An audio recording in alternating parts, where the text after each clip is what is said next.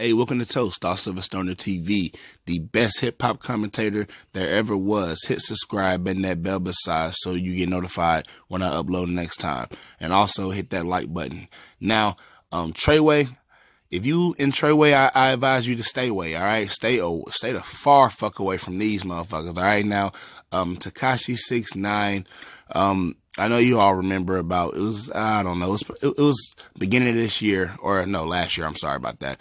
It was beginning of last year. It was about like 7 to 8 months ago when 6ix9ine, he was embroiled in one of his mini beefs, right? He was going at it with Chief Keef, okay? Of all people, you want to get into it with Sosa. But anyway, I mean, 6ix9ine wasn't backing down, all right? Now, he and Chief Keef were going at it.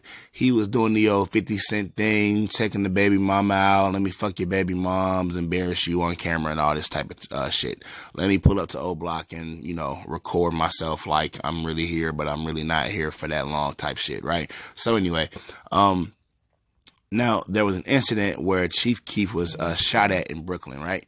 Now, he was shot at.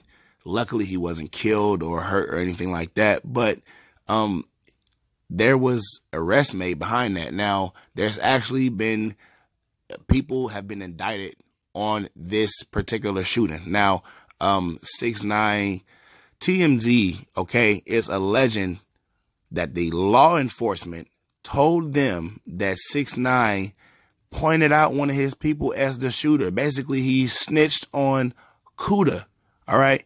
You know Kooda, the song he got? All right, now, basically, the document says this. Before I do get started on reading, though, let me give a shout out to Rap Spotlights on Instagram. All right, I fuck with them. Now it says 3 known associates of Tekashi 6ix9ine just got slapped with federal indictments, and law enforcement sources tell TMZ Tekashi 6ix9ine dropped a dime on one of them for the Chief Keef shooting. Law enforcement sources tell TMZ Keontae McKenzie, Anthony Ellison, and DeMar Butler have all been indicted in connection with crimes related to Tekashi.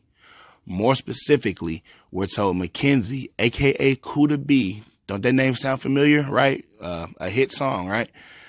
Was indicted after Tekashi spoke with investigators and pinned him as the trigger man at the Keef shooting last June in Times Square. All right.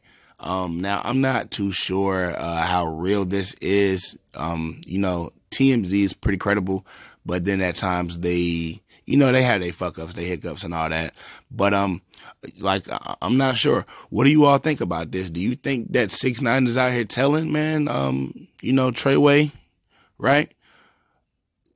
Man, I don't know. This is kind of crazy to me. And, you know, when I read it, I had to, like, you know, just double back and read it, like, a few times. But, yeah, this is crazy. So the police are charging 3 niggas. Now, they're talking about bail for Tekashi in the coming weeks or months or something like that. I'm not too sure now that this is happening.